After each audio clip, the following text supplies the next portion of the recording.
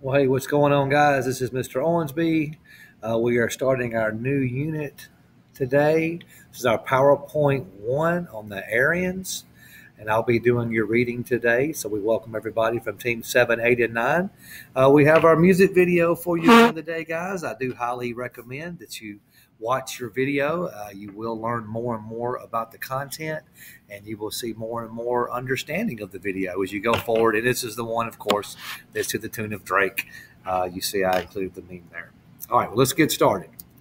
Okay, the Aryans. The Aryans were invaders from Central Asia who began moving into India via the Hindu Kush mountains around the same time that the Harappan civilization began to collapse. They were skilled warriors, expert horse riders and hunters. The Aryans used chariots and iron weapons to conquer large amounts of territory in the Indus and Ganges River valleys. By 1200 BC, they had taken control of almost all of northern India.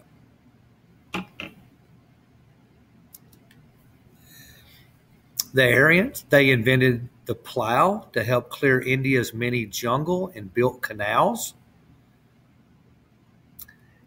As the photo on top shows you, second bullet.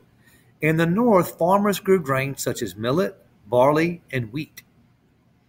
In the south, pepper, ginger, and cinnamon was grown. And rice was grown in the river valleys.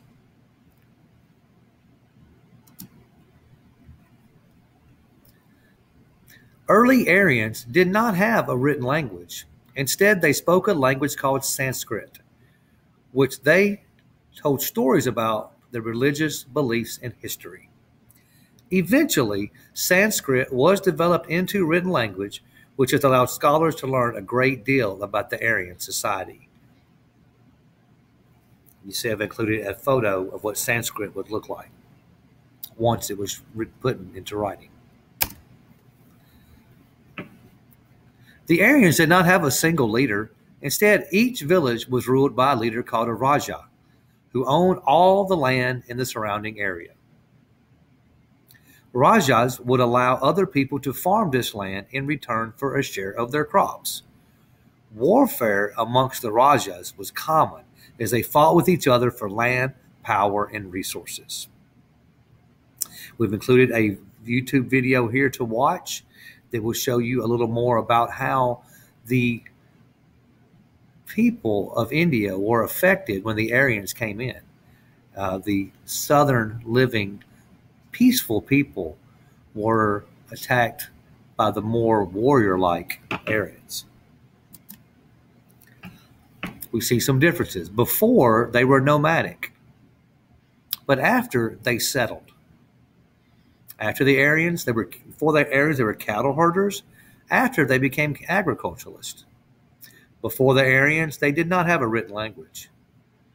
After, the cattle is worshipped. Before, history was preserved in oral poems and song. After the arrival, history was written in the Vedas. Before, religion was dominated by warring storm gods and sky gods. After, religion became Hinduism. And a caste system was put into place, which we're going to show you here in a moment. Here's our music video link again. Now, the Aryans developed what's called a caste system. Definition: caste is a social group that someone is born into and cannot change. Caste dictates what job you will have, whom you can marry, and with whom you can eat. So this system is very strict, as we see the picture on the right. Why was the caste system created? 1. Aryans thought they were better than the dark-skinned people in India. 2. It helped them stay in control of India. The photo I've included shows how the pigment was affected so greatly by the Aryans moving into the area that it lightened the skin for generations to come to this day. there's levels in the caste system. It's called Varna. That's the 4 classes. The Brahmins were on top. That's priests, the only people who can perform religious ceremonies. Below them are the Kshatriyas, warriors, rulers. They ran the government and the army. Our third level, Vaisya, common people, farmers and merchants. And below them are the Sudras. They're manual laborers and servants, and they had few rights. However, beneath all of these levels, we have what's called the untouchables. Untouchables did not belong to the Varna. They performed dirty work, such as collecting trash, skinning animals, and handling the dead bodies. Here's an example of our 4 classes, but the untouchables not really part of this. The Brahmin on top, Kshatriyas were second, Vaisyas below them, the Shudras would be on the bottom. And here's some examples of our rules for the untouchables in this society. Now, I'm not going to read this entire slide to you, but I will read the introduction. It says, in traditional Indian society, untouchables were often associated with jobs thought of as being impure, such as anything involving leather work, butchering, or removal of rubbish, animal carcasses, and waste. Untouchables worked as manual laborers cleaning streets, latrines, and sewers. These activities were considered to be polluting to the individual, and this pollution was considered contagious. As a result, untouchables were commonly segregated from other castes and had many prohibitions or bans on what they were allowed to do. And you see there's many things they could not do. The first one says they shall not eat with other caste members.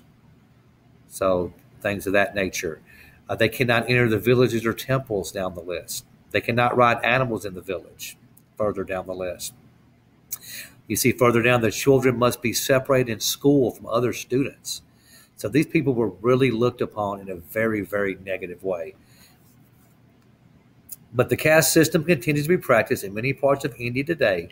Although discrimination is much lower than in the past, outbreaks of violence against untouchables do still occur, often in more traditional rural areas. So,